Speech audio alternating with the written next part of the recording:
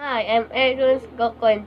Today I'll make a basic electric motor using below parts: battery, magnet, coin, nut, copper wire, pliers. Modern object, printer pen. Let's start. Twist the end of the copper wire into a hook.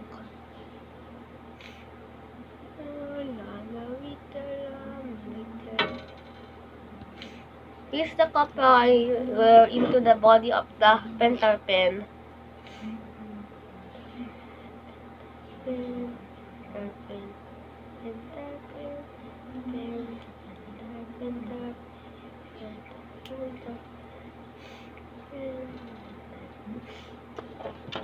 Put the coin on top of the magnets. Put the battery on top of the coin and magnets. Put the nut on top of the battery.